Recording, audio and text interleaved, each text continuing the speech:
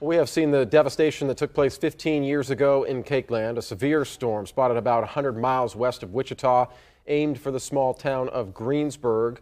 A tornado touched on the ground for 65 minutes, taking the lives of 11 people and wiping out the city. Those 65 minutes changed everything for the community, and it's inspired a special project at Kake, a documentary taking a fresh look at the storm. And this morning we have Lester Rowe. He is a creative producer here at Kake and the director behind this project, which again airs tonight. Lester, so glad to have you here. Oh, I'm glad to be here, Allison. So glad that you are a part of this team. What can we expect from this tonight? What you can expect, a lot of emotion.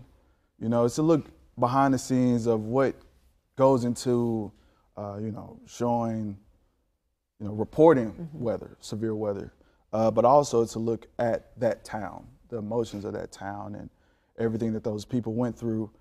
You know, for me, I did a lot of research on it, look at every story about it, too many stories about it, and everything was kind of fact-driven about the weather, the science and stuff like that, and I wanted to get people into the feeling of it, what it's like to go through a tornado of that magnitude, but also lose everything. Yeah.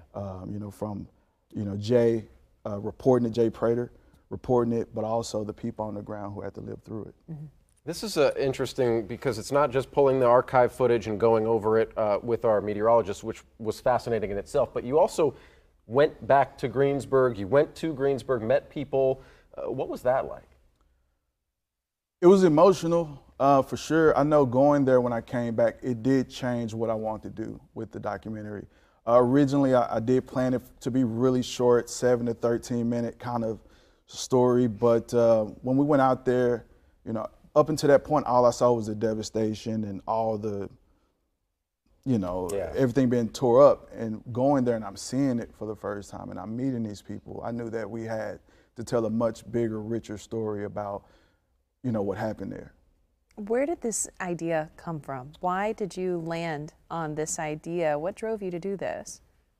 Well, my department, where we work in the creative side, we help, create the visuals for the news brand itself. One of the first projects I did here was a Greensburg Story. So when it came back around, I wanted to do something a little bit more special with it and tell a bigger story. And that was the real inspiration behind coming back and doing something that felt a little bit more into what I like to do. Yeah. And you use the word emotional. I mean, of course we can expect a lot of emotion, but there are some moments in this that might take some viewers by surprise, just the emotion that's shown through your camera lens. You're a filmmaker, you're very well known in the filmmaking community around here, but now as you take a look at this documentary and you're able to express real people in a documentary format, you got some moments out of this that people will be surprised about. Yeah, more specifically, Jay Prater, Lanny Dean, one of the old storm chasers. That was a major, major moment. It was one of the last interviews we did, and he reveals a lot of things that we can't even show in the documentary because it did bring that level of emotion and devastation. It made it real. Yeah. Even inside of the documentary itself, there is a nice 5-minute window that I call the immersive experience where I want you to feel what those people went through. And I think you do that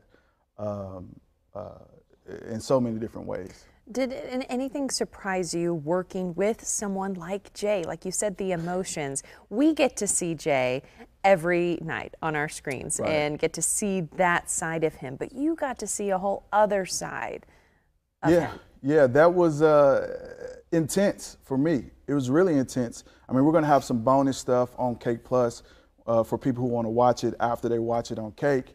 But it was intense because I never seen him speak that way. We're so used to him being so well delivered and professional and to the T. And this was pulling that curtain back, showing him in a different light. Everyone that's involved, showing them from a different light, even Deb Ferris and Dave Grant, one of the news directors here. So the Kake weather department, talking to all meteorologists, getting a different take on that severe weather coverage. What did you learn from them? Too much. I learned a lot. I mean, even with Frank, some of the stuff I learned from Frank, when I pitched this out and was asking people for interviews, they had no idea what I was working on. So everything he told me was just him talking, and everything kind of webbed itself into the Greensburg conversation.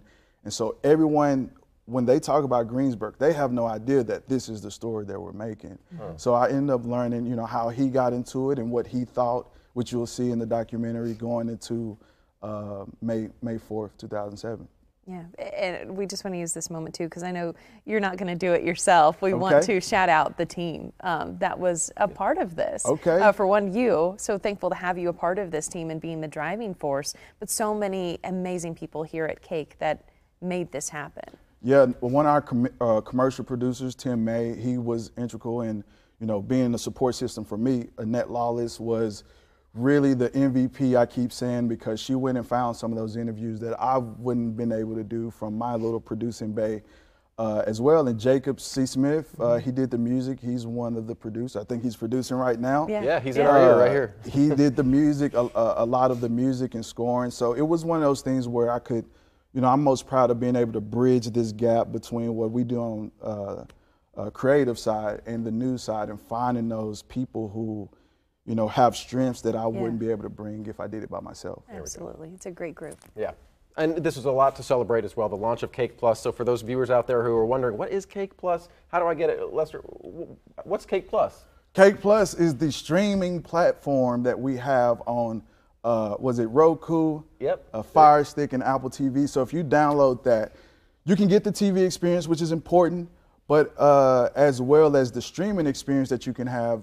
You'll be able to go back and look at old news archives, weather, but as well as a lot of the exclusive content that will go with the 65 Minutes Greensburg Story.